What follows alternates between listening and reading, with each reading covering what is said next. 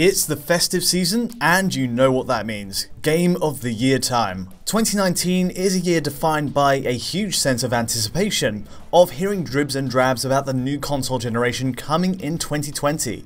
It's exciting stuff, and Microsoft has, of course, already given us a taster with its Xbox Series X announce. That aside, we did have some standout games over the last 12 months, plus genuine surprises to talk about. For me, 2019 saw Capcom's best work in many years. Devil May Cry 5 and Resident Evil 2 Remake thrilled fans, old and new alike, showing an incredible push for quality. We also had a conveyor belt of games converted to Nintendo Switch. I mean, The Witcher 3 ranks among the most ambitious projects for the system to date. Plus, of course, we had the likes of Final Fantasy XII, Overwatch, and Divinity Original Sin 2 land on the system. The list goes on. Sadly, two Goliath releases, Cyberpunk 2077 and The Last of Us Part 2, were pushed back to next year, though there's still a lot to celebrate. Today then, I'm taking a chance to reflect on the year gone by, with a list focused on my top 5 games of 2019. Just a selection of games that, honestly, in my spare time after all the DF work is done, I spent the most time playing. So let's get started.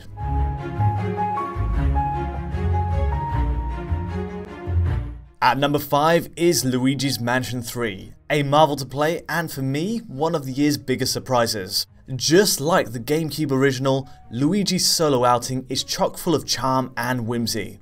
It's brilliantly designed, and not just for the technical strengths either, though that is a big part of why I love it.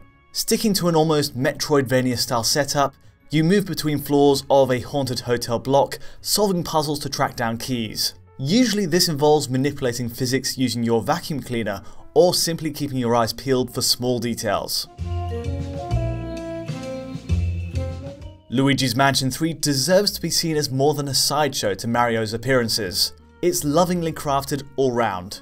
Developer Next Level Games just so happened to produce one of the best looking games on Switch here too, an effort that kept me coming back just to see what the handheld could do. Now, I've spent a whole video waxing fanatical about how this game's cutscenes come together.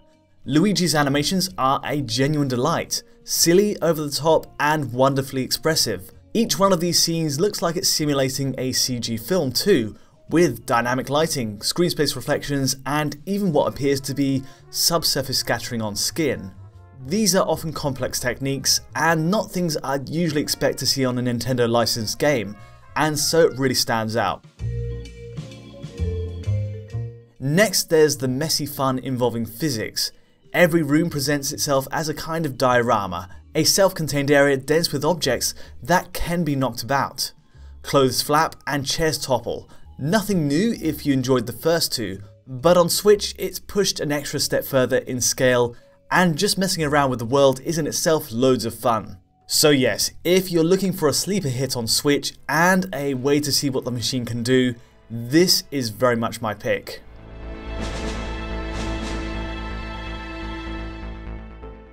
At number 4 is Resident Evil 2 Remake. It's an entirely different brand of horror, of course. What I especially loved about this is it's a kind of combination of all the best parts of Resident Evil's legacy. I mean, it uses the original PlayStation game as a template, a framework for its story, areas, and characters. Arguably, it's one of the best loved in the series, but this time all the fixed pre-rendered backdrops of that era are replaced using RE Engine's 3D rendering, a technology that was pioneered in Resi 7. Then we have the last element, the gameplay style itself. It takes the over-the-shoulder third-person camera style from Resident Evils 4 through 6, which for a game like this works really well. Honestly, this just pipped Devil May Cry 5 to the post, another game based on the same engine. So an honorary mention for that, which in its own way had some amazing in-engine visuals. But nobody does horror in quite the same way Capcom does, and Resident Evil 2 Remake combines all the best elements of the series so far in one package. Controls are tight, and it keeps the eerie atmosphere of its inspiration somehow intact, with new shock scares and tweaks to the layout. It's not an exact remake, and personally I'm glad it takes some steps to adapt it for the modern day. Also, it helps it looks gorgeous too. Enemies are gruesomely detailed in up-close shots, and with HDR enabled, it was one of my favourite picks for showcasing my OLED TV. Definitely a highlight of 2019.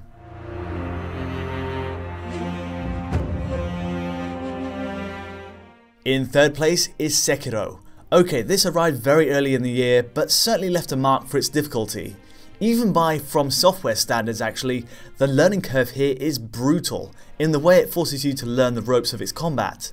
The fact is, yes, it will put people off early on. It demands close attention to enemy attack patterns and lightning fast reactions. It's unforgiving. The payoff? Well, once you've truly learnt those mechanics, the benefits of a dodge, a jump and a parry, you have all the tools you need to win. At that point, it's hugely satisfying and a complete breath of fresh air after the Soulsborne games. Nothing worthwhile comes easily, and for once it's just great to have a game that pushes you to play by its rules rather than sticking to what we know from Dark Souls. There's no question the game is a triumph in overall design. The combat is just hugely satisfying on an audio-visual level, especially the way blood bursts from the enemies on a strike. The sound effects lend themselves brilliantly to this sense of impact too. Each crunching body blow gives you powerful feedback in one-on-one duels. And of course, the level design is among From Software's best. From the Ashina outskirts to the Hirata estate, every part of its world feels unique.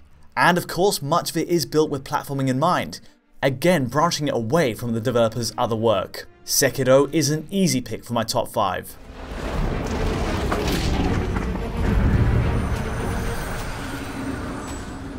I still grieve my wife and son. I'm not so cold as to mock your pain.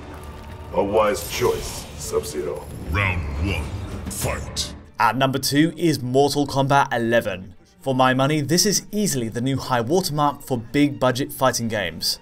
The campaign mode is, as ever, gorgeously constructed on Unreal Engine. And of course, NetherRealm Studios absolutely nails the transitions from gameplay to cutscenes, something the team mastered with Mortal Kombat 9 last generation. It's really the only fighting game I've played that puts such a focus on narrative. Just as well then that the combat itself, the mechanics hold up too. And while admittedly I do prefer Street Fighter V this generation anyway, in terms of pure gameplay, you've got to respect the work that's gone into this. Presentation wise, it's a monster of a project, which makes it all the more satisfying to play.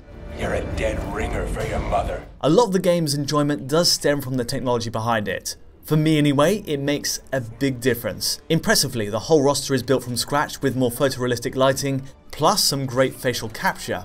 A bit of a shame I suppose if you missed the huge selection of 9 and the additions in 10, but this really had to be done for this reset to take place. At times the delivery is a bit uncanny valley, though again that adds to the cheesy charm of the story being told. After all, this is a game that delights in being excessive. It works. Oh, and it features some of the best HDR I've seen in a fighting game so far, making the most of those dark arenas with bright spotlights. Mortal Kombat 11 isn't your typical choice for a fighting game, but it's a real highlight of 2019.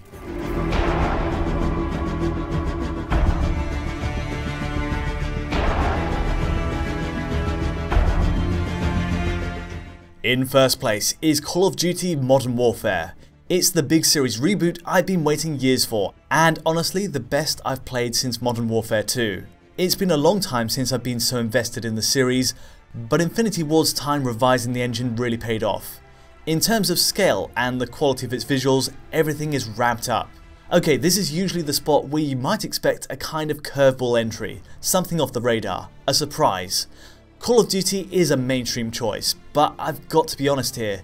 In the end, looking back over 2019, there really was no question which game had the highest playing time overall. It's a game that's been tweaked and improved drastically since its launch as well.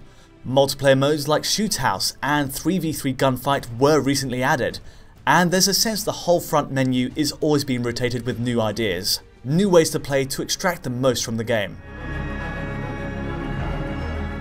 Personally, the multiplayer is the real attraction. I've grown to love the hardcore team deathmatch as my go-to, always an incredibly tense way to play the game. But you've got to hand it to Infinity Ward for its campaign effort as well. The Camden Mansion siege level is clearly the standout. In fact, every mission does something to show off the developer's new tech, a showcase of its features from volumetrics to more open field combat.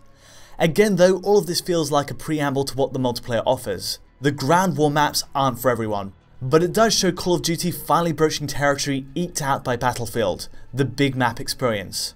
On that note, there's much more to look forward to as we go into 2020, with the prospect of a Battle Royale mode looming large too. Even without that, Modern Warfare is my game of 2019. It's a robustly built FPS, always been tweaked and improved, and at its core, has some of the most satisfying gunplay in the business. As 2019 draws to a close, all eyes are on the promise of 2020. A new era draws close with Xbox Series X of course, and the new PlayStation. But the new games also look simply incredible, even on our trusty PS4s and Xbox Ones. We have a new Resident Evil 3 remake for one, Cyberpunk, Final Fantasy VII Remake, and The Last of Us Part 2 all out in the first half. Oh, and let's not forget the new Animal Crossing on Switch. As a swan song to the generation, we've got so much to look forward to. It's usually at this stage of the generation where developers are at the height of their powers, while at the same time looking to port existing experiences to next gen. No matter what machine you own though, 2020 is set to be a banner year, and I can't wait to see how it plays out. Right then, that's me for the rest of the year. It's time to get my holiday started. I'll be right back with John, Alex and Rich in the new year. I'll be on Twitter as well, I'm sure, so if you did want to get in touch, feel free to do so there.